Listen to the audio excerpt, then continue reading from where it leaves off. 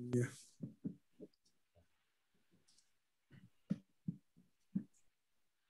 Arda, you are going to start the event, right? Technically. Yeah, I will just start the event, turn off my camera, and just watch. In Arda we trust.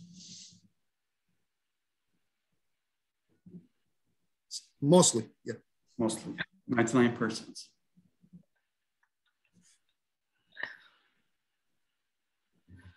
Maxim, are you there? Just to double check. Okay. Your video was off. I get anxious. Like, window. Okay. I'm anxious, or okay. Calm down, easy. It's your job to be anxious. It's my job to be anxious. I think it says on my business card at Elam, the anxious one. But that's okay. If you and me are anxious, then everything's going perfectly and we can stop being anxious. So it's 15. I'm starting the webinar. I wish the best luck to you all. And thank you once again for your time and effort. Thank you. Thank you. Have a good ride. Go ahead.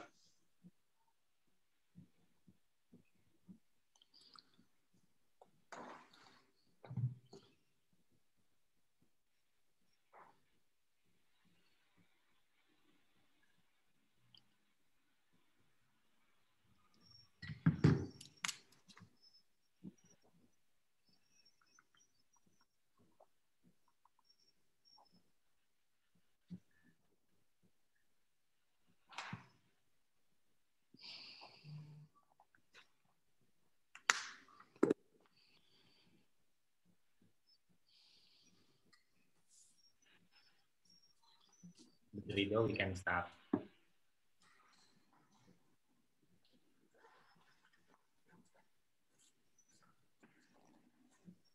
Okay.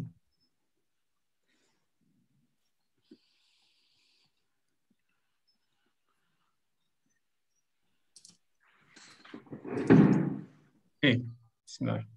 Assalamualaikum warahmatullahi wabarakatuh. Greetings from Indonesia. Good evening, everyone. It is 15 minutes past 6 p.m. here in Indonesia and approximately 15 minutes past 12 p.m. in Vienna time, I think. So good evening, distinguished speakers and representatives from the YESILAI, the Turkish Green Crescent, and also the host from the Green Crescent Indonesia, also for everybody who has joining the event this evening. We would like to welcome you all to the side event at the 65th session of the UN Commission on Narcotic Drugs, CND, that has already been happening from the 14th until 14th of March until today. So today is the last day. We are very delighted to host these fruitful sessions this time onward in approximately 60 minutes. And thank you again for the committee for allowing us hosting such important side event and for all the participants who has joined in the room. We thank you for joining. This evening, our side event will be bringing about an interesting topic that is relevant and relatable in the context of accessibility, how the digital tools can be used in prevention and intervention activities. Yes, you heard that right. Digital tools nowadays have been increasingly useful as one of the tools in prevention as well as intervention for addictions. Gadgets have become an inherent daily device in life, but can we really use it as a tool to prevent and treat addiction or other behavioral disorders? We will find out during this event this evening. So without further ado, we would like to invite the President of the Green Crescent Indonesia, Dr. Era Catur Prasetya, a psychiatrist. Please join us and deliver your remarks. So Dr. Catur, please welcome. Thank you, Dr. Rida. Good evening, ladies and gentlemen. Thank you for coming in this event. I am Era Catur Prasetya. It is such an honor for me. You want to see for the volume? Of the Green Crescent Indonesia. Let me begin by giving you a warm welcome to the 65 CND side event in the context of accessible how the digital tools can be used in prevention and intervention activities. I would like to express my appreciation to the VNGOC committee, the Turkish Green Crescent, Youth in Distress, and National Anti-Drug Union, which co-sponsor for this event and seminar come through. Mr. Kemal Altin, Mr. Roy Homri, Mr. Maxim Poliak, and Ms. Ina Udakova. Thank you very much. In today's side event, we will discuss how the digital tools can be used in addiction prevention and intervention activity, because it is look impossible to not contact with digital tools today.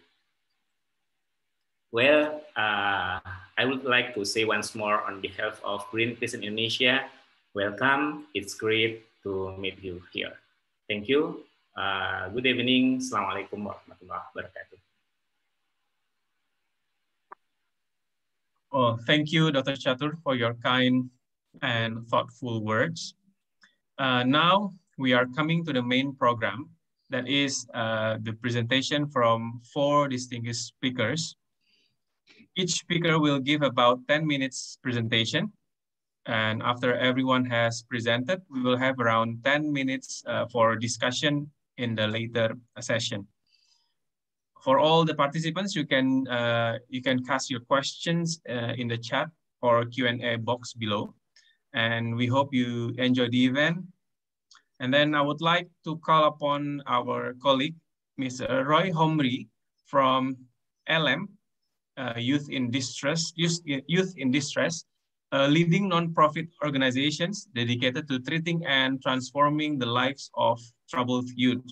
LM works with numerous secular and religious communities, immigrants, including those from the former Soviet Union and Ethiopia, and other marginalized communities. So to Mr. Roy, the floor is yours. Thank you so much. Hello and good day to all of you. I'm happy and excited to be here. And I want, first of all, to thank the UNCND for creating this wonderful platform of learning, exchanging ideas, and creating a change and a better future for all of us. As it's been said, my name is Roy Homri. I'm a national director of the street work field at LM, and I'm in charge of the outreach activity of LM. And what I would like to share with you is our perspective and our knowledge about how to meet teens on their own turf and how to use digital tools for intervention when it comes to drug use and prevention. I would use a presentation, so just a moment to share the screen in order to show you some things that we do. Just 1 second, please.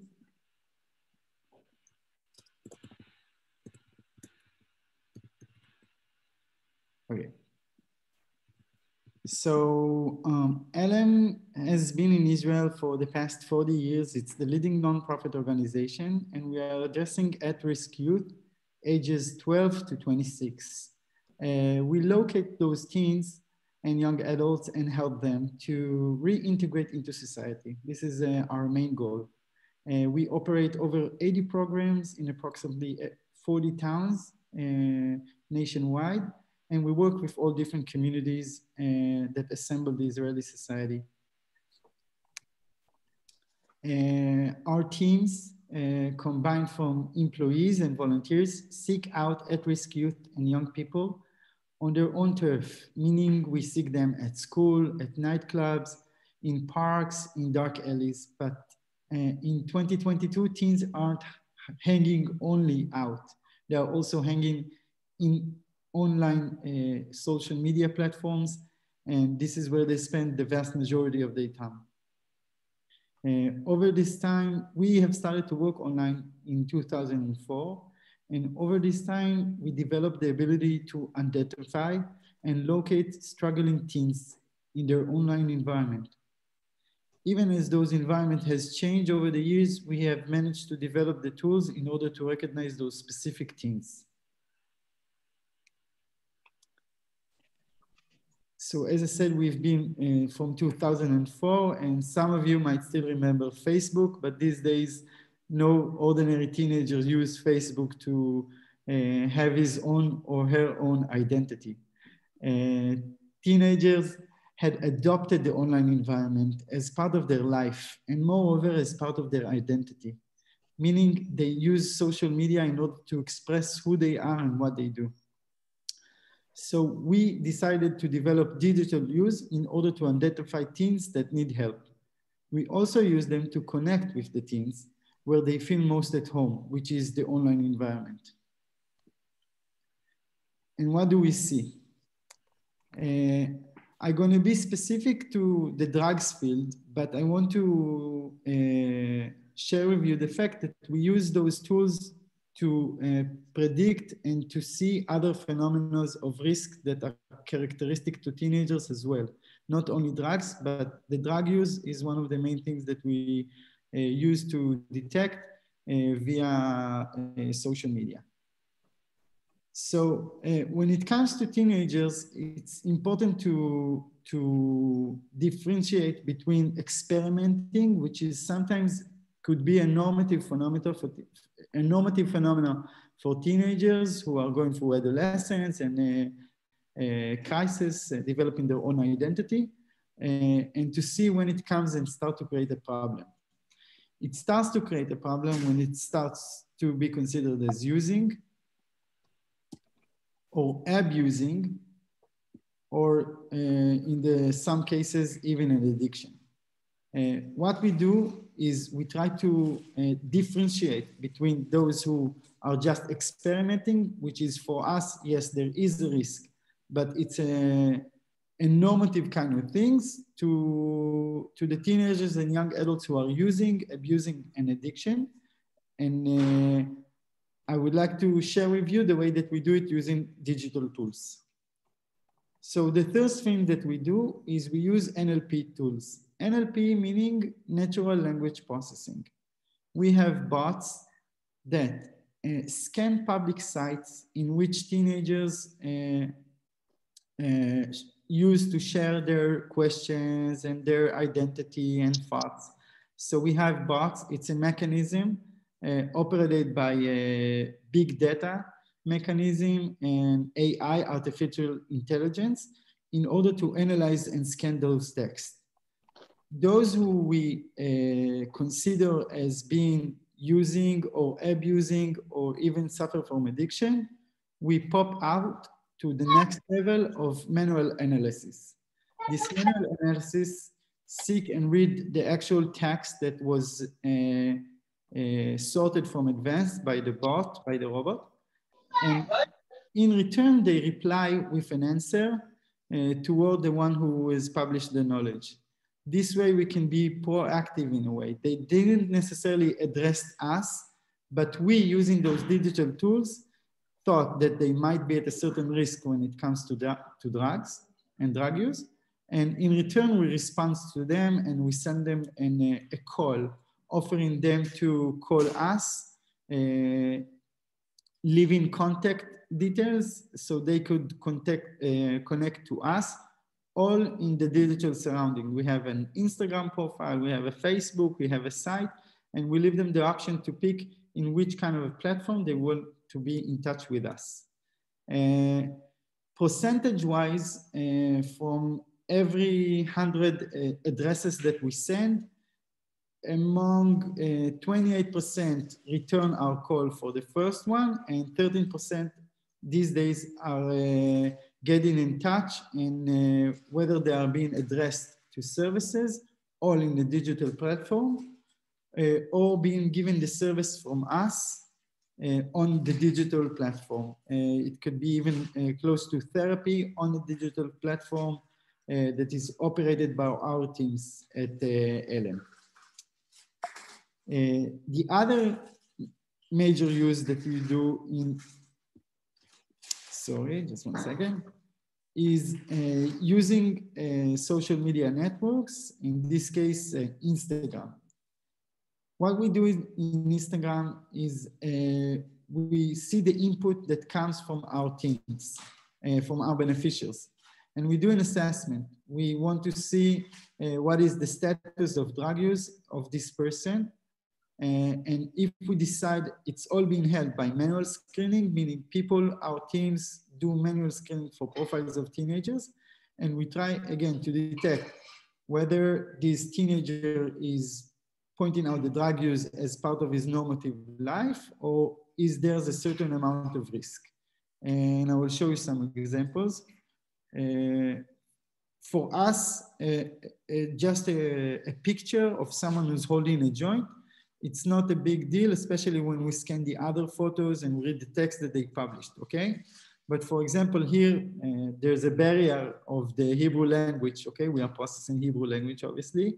But what you can see here is someone that used the drugs to mask her feelings, okay? In order, she doesn't want to deal with her reality. And this is what she pointed out at the text, sorry. For us, this is on the verge of abuse, or might be abuse, because she used drugs to mask her feelings and her emotions. I'll now present another example of these teenagers.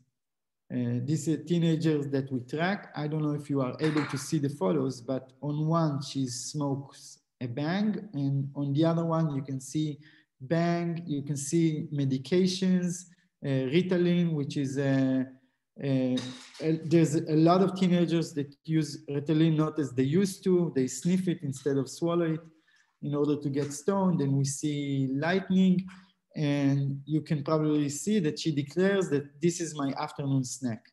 For this kind of young adult, what we will try to do is we'll try to get in touch with her via messages, text, doing likes, and we will like to create a face-to-face contact with her. Meaning, just one second.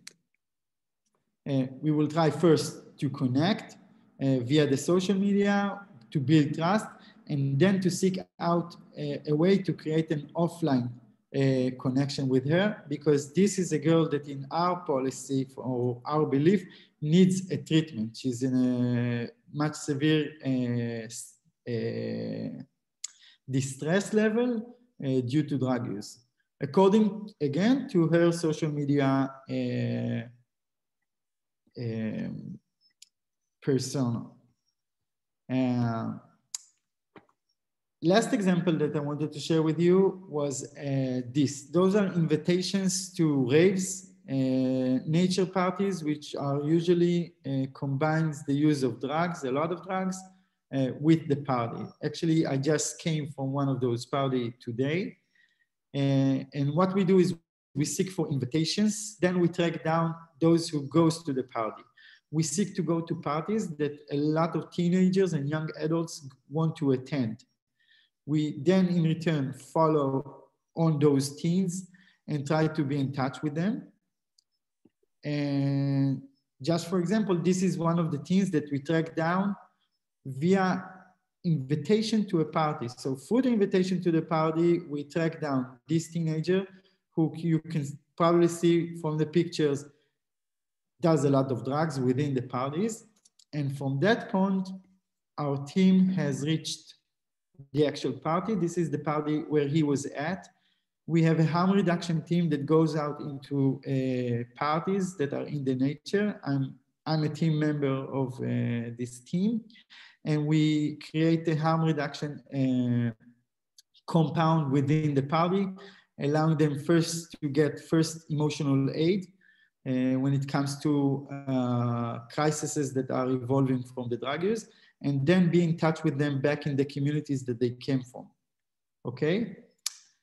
And I think that for now, our biggest challenge when it comes to digital is to have smarter digital screening using, again, AI and big data, scanning that can identify images and text, combining with images It's a challenge for us because the language in Israel, main language is Hebrew, and Hebrew does not have a big database that allow us to use artificial intelligence well as it's in Arabic, for example, or in English. And we want to develop an algorithm that can read Instagram and TikTok because those are the main two networks, social networks within teenagers are in these days. So to summarize it, maybe our goal is to meet the teenagers where they are and to use a whole variety of tools, human and digital, in order to be in touch with them within the digital media, because their online is in life actually, and we need to be where they are. So thank you so much for the listening, and I will be happy to answer questions if there are any. Sure. Thank you, Mr. Roy, for delivering such valuable experiences from LM, which I believe we can all learn from. And because Mr. Roy needs to be in another meeting, we will invite probably 1 to 2 questions for him right now. We already have one question. So Mr. Roy, what is the name of the program that LM used to automatically scan for keywords and send automated messages on social media? So it was a program that was developed here in Israel, especially with us, with the NGO. We like to create projects that combine the business world with the NGO world in order to develop the platform. So it's not a tool that is there for everyone in need, and therefore it has no specific name. Having said that, though, there are such tools even for the big companies as Facebook and Instagram. And I think that if we as a whole, NGOs from global, worldwide, would combine our efforts in order to ask for help of the the big business companies such as Facebook and Amazon and Google, they have the tools, and we need to push them forward in order to help us to help, again, create a change in a better world. Mm-hmm. And I see there's a second question from Christina. Christina, thank you for asking about when we go to parties, do we stop the parties? So no, we do not. Actually, stopping the party when people are on the substance might be actually risky for them, because they most of the time they already took the drugs. So if you set them free and allow them to go on the cars and go out, you risk them even more than just by staying in the party. What we do is we give a set of tools to examine the quality of the drug. We give knowledge about if they choose to do drugs, what not to mix with other things. If someone does it for the first time, we advise him to come and sit with us before he or she uses. We give a mental escort to those who deal with psychedelic crisis due to the drug's effect.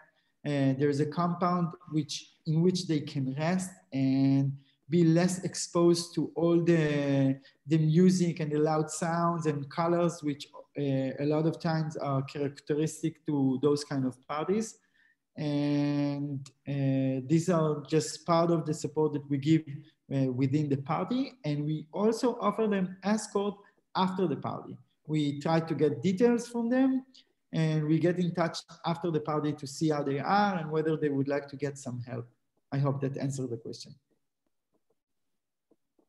Yeah, right. Thank you for your answers. So Roy has highlighted that how youth nowadays is utilizing social media and how LM actually reach out to them and help them.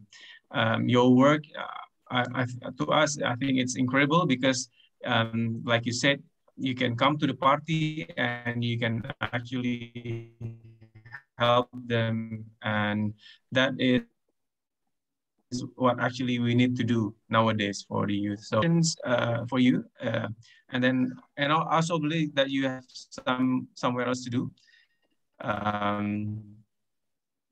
So we thank you for your participation and also for your valuable information. Thank you so much. Yeah, thank you, Roy. So next we will have our next presenter. I would like to invite our colleague, Dr. Hari Nugroho from the Green Crescent Indonesia, a medical doctor with experience in addiction medicine and currently is working in the Indonesian National Narcotics Agency, whom I believe he has met a lot of young people every day. So to Dr. Hari Nugroho, the floor is yours. Yeah, thank you, Dr. Rida. So good morning, good afternoon, and good evening to all the participants.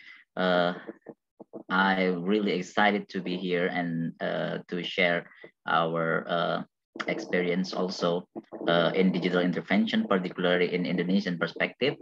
And before that, I will share my screen first.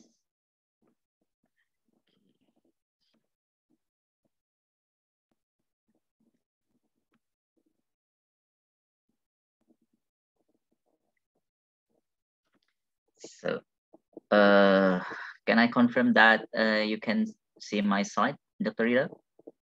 Yes, yes, we can see. Okay. Okay, yeah, thank you for the introduction. My name is Hari Nugroho. I'm a medical doctor and actually working for Indonesian National Narcotic Board. It is the government agency that that has a duty in the context of substance use disorder, not only about law enforcement but also about treatment. And then in this evening, in Indonesian time, I will talk about Indonesian perspective of digital intervention.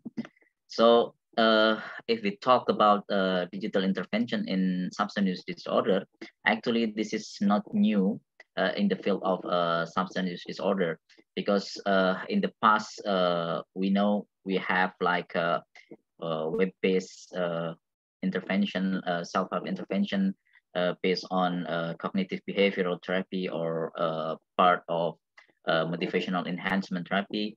And also we have like a mobile application and based on CBT and MI also. But the result of this intervention actually mixed, but generally there were some effect like in the use, the reduction of alcohol use, and then also for the cannabis use and tobacco use.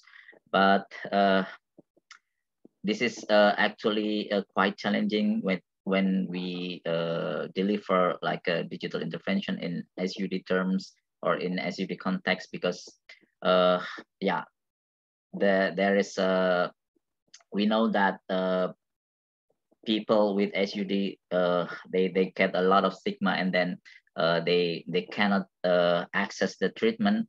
But with the digital intervention, I think it is like a chance to the people with SUD to get the treatment. But this current situation, because of COVID-19, the access to the treatment also become more limited because of like a health protocol, like physical distancing, and many treatment centers they have to close their facilities because yeah, lack of funding, and then lack of staff that going to the facility. But some of treatment center, they try to make adjustment and provide like telehealth or telemedicine, or maybe like online counseling, including in Indonesia.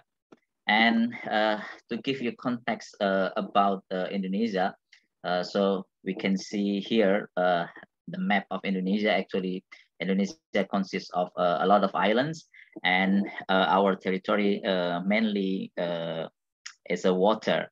So this is also challenging for us to deliver treatment around Indonesia because this geographic limitation. And most of the treatment center actually provided in a Java island, like in this island, and in the eastern Indonesia, we have limited access to treatment because of limited facilities, limited clinic that provide substance use disorder treatment. But Indonesia, with the National Narcotic Board, currently has more than 200 clinics and 6 residential treatment. But in the terms of COVID-19, we have to see the opportunity to deliver digital intervention because in Indonesia right now, even though our population more than 250 million, but the mobile or cellular connection actually, it is more than 300 million because Indonesian people, they tend to have like a 2 mobile phone, to do something else, they actually have more than 1 mobile phone. And the internet user in Indonesia right now is about like 200 million. So this is a challenge and also an opportunity to deliver digital intervention. And we from the research, the main reason for using the internet actually for Indonesian is finding information.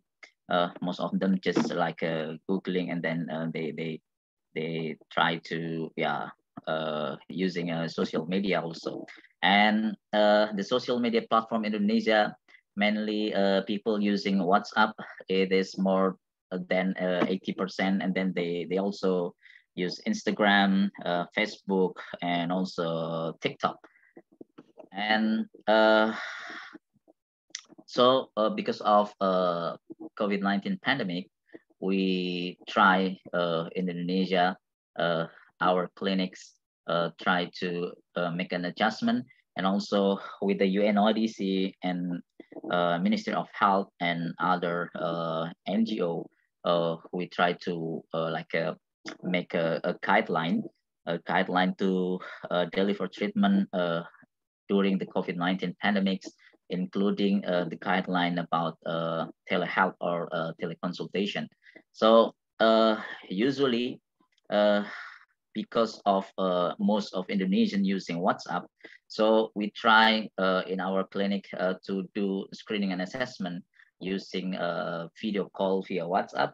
And also our Ministry of Health also has a mobile application to do screening. The basic platform is using ASIS from WHO. And to do online counseling or telehealth, we also use WhatsApp video call for individual counseling. And sometimes we also use like Zoom meetings, right now for the group counseling or group therapy. And in the context of prevention, to maximize to delivering the message of to avoid drug abuse, we also use like Instagram or another social media like a TikTok. And usually we did like a live health talk about substance use disorder, how to avoid substance abuse, and etc. And then our in my agency, BNN, we also like make a competition to the community to make a like a Reels video or a TikTok video that contain a message for not using drugs or to avoid drug use. And from a study that analyze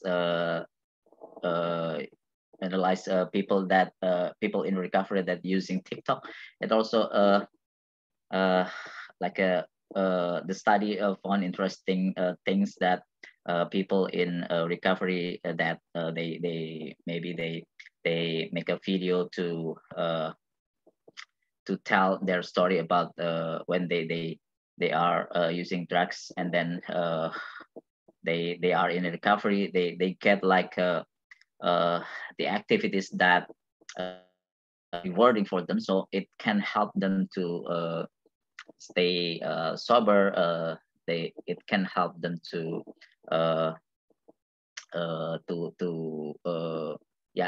get like maybe the supportive environment from the comments, and also from the likes in the TikTok. So I think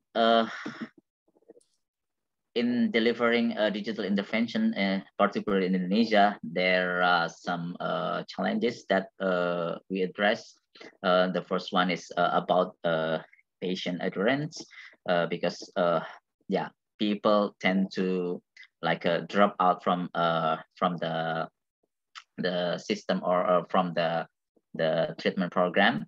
And then we also has a problem with internet connection, because like in the eastern Indonesia, there are some maybe limited internet connection.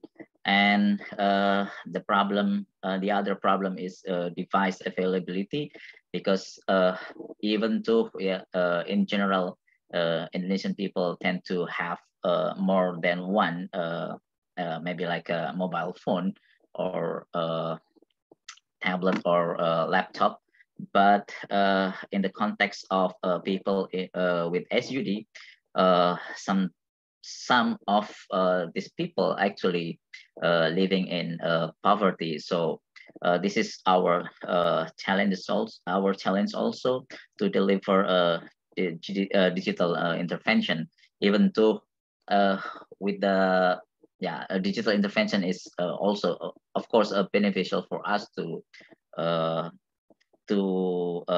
give the access to the treatment for people with substance use disorder. And the other challenge for us actually about confidentiality. So we use like a not ideal platform to deliver like a telemedicine or telehealth. So we just use like a WhatsApp or maybe a Zoom that about the confidentiality is through this media also become a challenge. And then people when people going to the one-on-one session or individual session, they like to they maybe they don't they comfortable with that, but when it goes to like a group session or like in the Zoom session, they also they become more aware about the confidentiality. So digital intervention in Indonesia, in some aspect, it's very beneficial for us actually to give them the access of the treatment, but also we of course we have like some challenges to deliver this innovation. But we try to make more engagement through a digital platform, particularly for the prevention, by maximizing using Instagram or TikTok. I think that is my presentation today, and I give back to Dr. Rita. Thank you. Well, thank you, Dr. Harry, for the interesting notes that you have outlined, that actually digital intervention are not new. We have been using it for quite some time, but you also highlighting that we still have many challenges in reaching the positive outcome from patient adherence, the connectivity itself, the capacity of the devices, and also the important one is data security. So many thanks for that, and I hope you could stay up until the discussion session later in this event.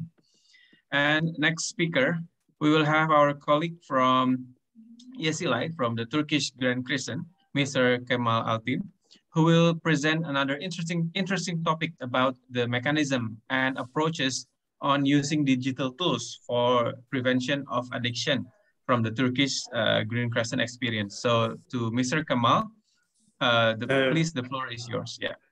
Thank you very much, Dr. Riada. It's nice to see all of you. Today I'm going to share the Turkish Green Crescent approach on using digital tools for prevention. So let's first talk about the drug use trends in the world, especially in the pandemic's time. In the last 9 years, drug use increased from 210 million to 270 million. There's also a significant increase in the proportion too.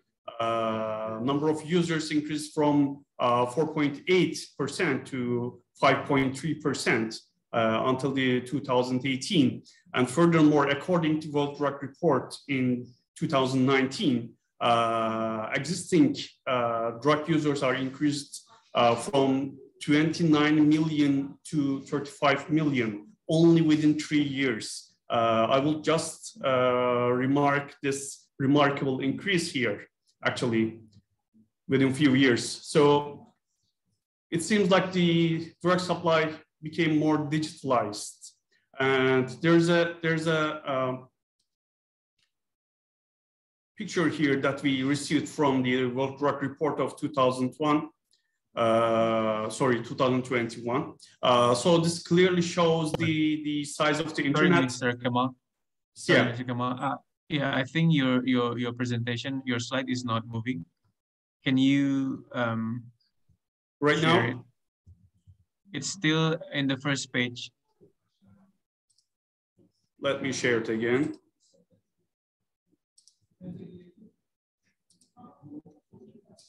I'm trying again. How about now? I think it still freeze. Now, yeah, now it works. Now it works, sorry. Okay. Okay, you may continue. Sorry for that. So I think you see the picture right now on the right side.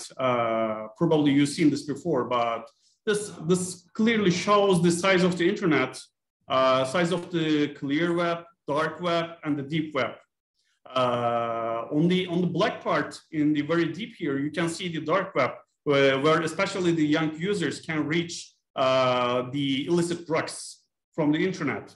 And the drug market became more visible, and accessibility to drugs became easier than ever before, because anyone in the world, especially the young people, become a potential user for the drug suppliers. So drug marketing methods have been evolved to become more aggressive, and inaccurate information about drug harms has been spread widely through the misinformation strategies. Drug production and trafficking appears to have adapted rapidly to pandemic-related restrictions. I will give more details regarding this later on. Even in the last 2 years, we have rules like social distancing. The markets have affected by retail drug dealing and adoption of new technologies to facilitate drug distribution. So finally, the market is becoming digitally enabled to reach the drugs. So we have a few key takeaways here. With the onset of COVID-19 pandemic, the means through which people access illicit drugs have diversified from the conventional methods, and the digitalization of the market added to a new dimension to the problem.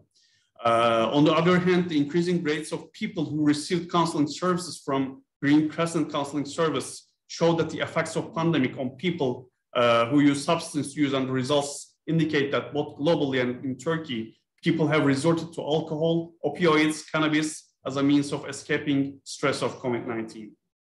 So what is Green Crescent's approach here as a Centennial NGO?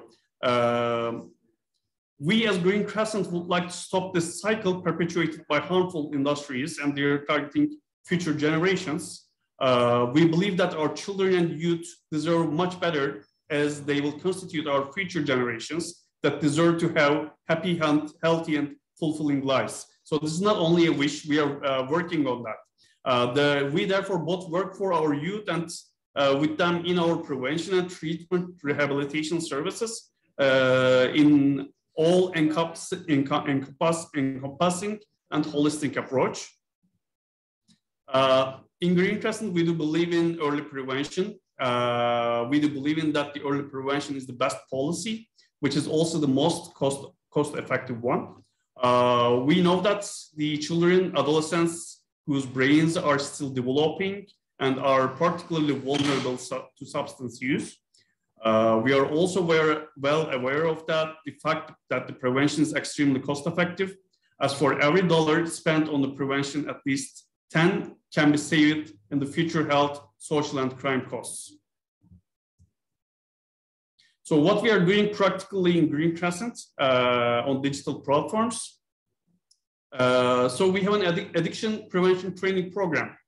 Addiction prevention training program is a science-based education program that aims to prevent individuals who use drugs, and we purpose to decrease the number of potential users. Especially we are focusing on children and young people. Addiction prevention training program has a great outreach as it addresses such large target audience for the first time. And we carried all of our modules into a distance education section, which we purpose to create an awareness, especially among young people. So we also have empowerment of life skills program, which purposes how to avoid any social pressure or internal desire for alcohol or drug intake, and how to manage their own emotions, both positive and negative, especially the pressures like the peer pressure, etc. And preventive and empowering education program that aims to reduce risk factors towards substance use, promotes positive behavioral changes and habits, and develop life skills and abilities such as coping with stress, preventing negative emotions, self-discipline, effective communication, empathy, critical thinking, decision-making, and negotiation skills. So there are three main headings of empowerment of life skills program. Those are called interpersonal skills, self-knowledge, thinking, and decision-making. We also have in each city of Turkey, we have Yedam Green Crescent Counseling Service. We have a hotline for that called 115. This is a free service and can be called by anyone. Anyone who needs some help, call 115 and ask for help. So we briefly have some numbers here. What we are practically doing in Yedam, we are providing free counseling services, and we are also providing social support services and social event services, which the people who are in need can have time in the Yedam. Yedam is also providing job placement services who needs a job to create better lives. So this is the end of my presentation at the moment. If there's any questions, I can answer. Thank you, Mr. Kamal. You're welcome. Well, yeah, really interesting how you pictured the internet with the iceberg, and again, highlighting that prevention is really cost effective. We may learn more from the Yedam counseling services, which is really interesting. And Mr. Kamal, we hope you could stay until the discussion session later. And dear participants, we still have one more speaker from the National Anti-Drug Union, which is Mr. Maxim Poliatus. I believe Mr. Maxim is already here. So yeah, so Mr. Maxim, the floor is yours. Thank you a lot. Good afternoon, dear colleagues. Give me 1 second. I will turn on the demonstration. Um,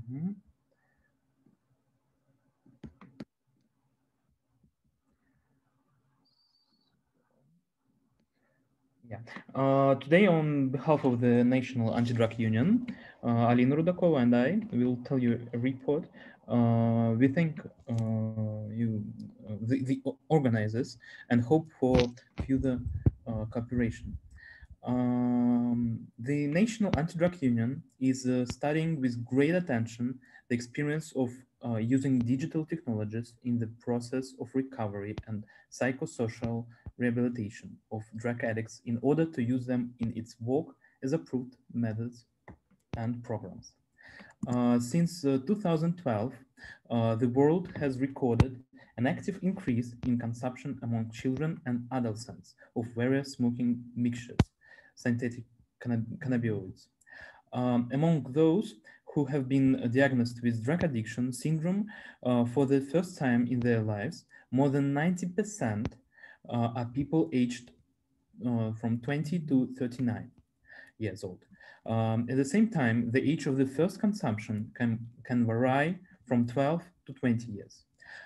Drug addiction as a disease covers an increasing number of teenagers every year.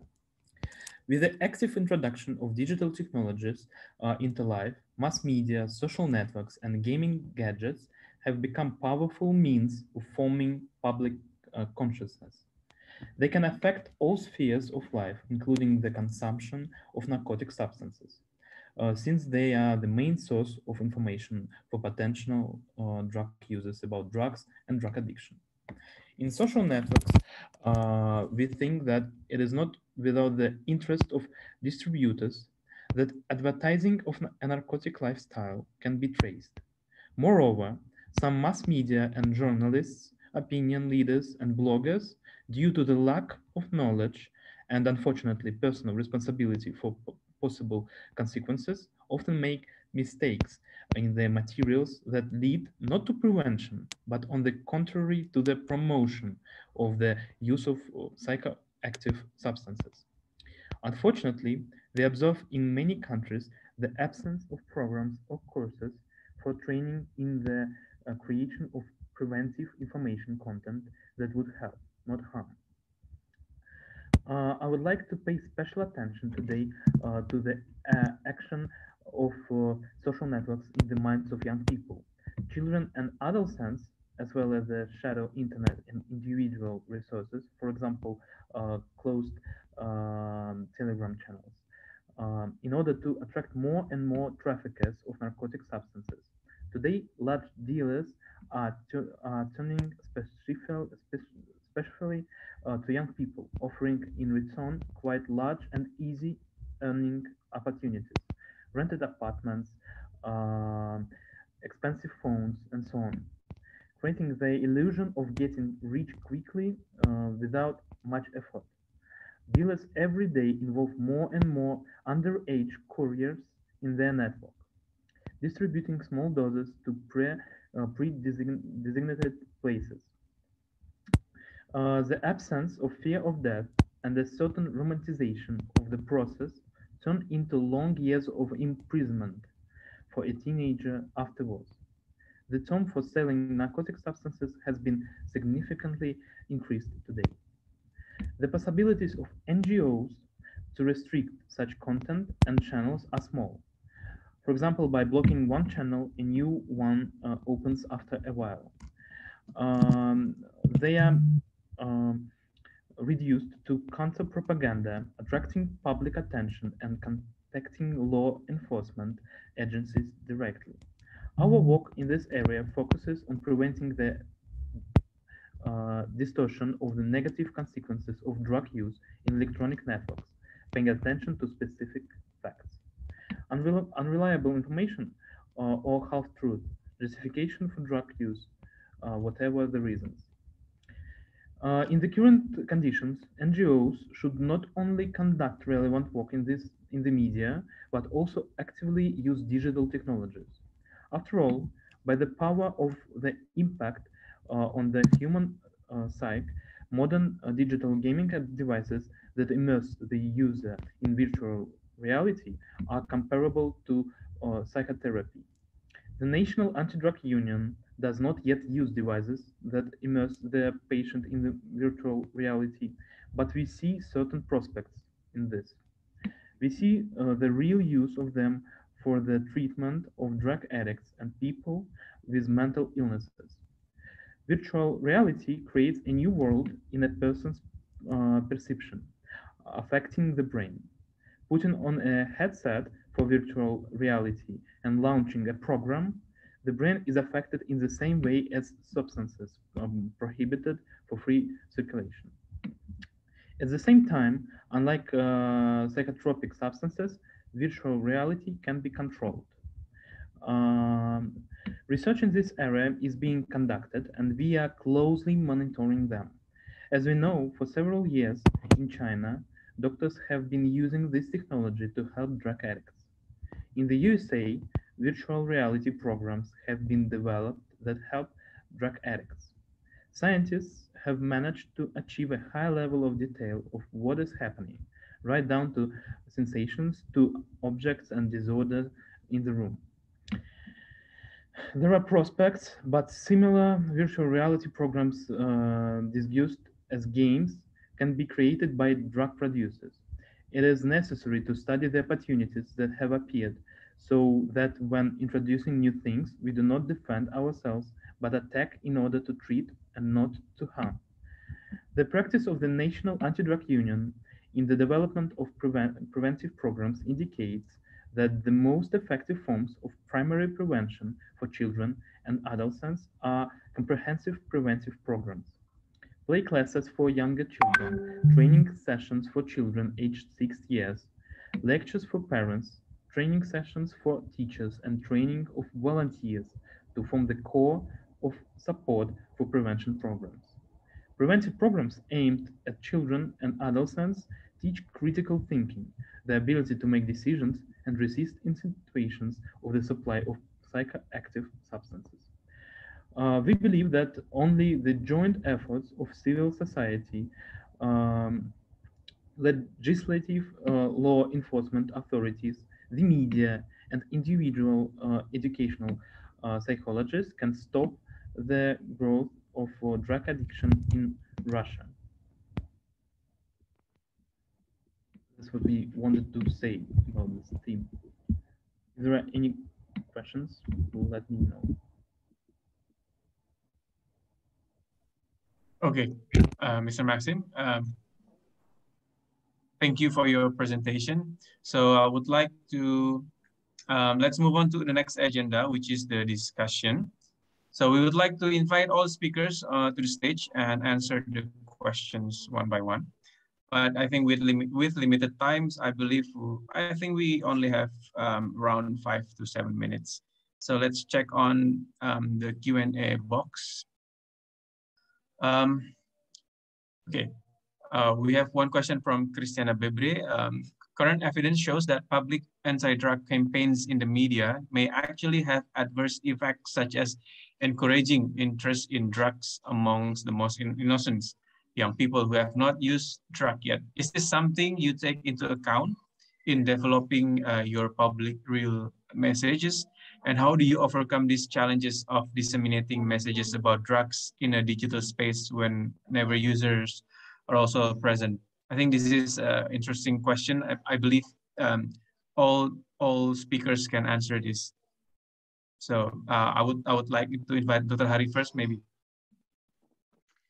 Yeah, this is also our challenge to make a balance information between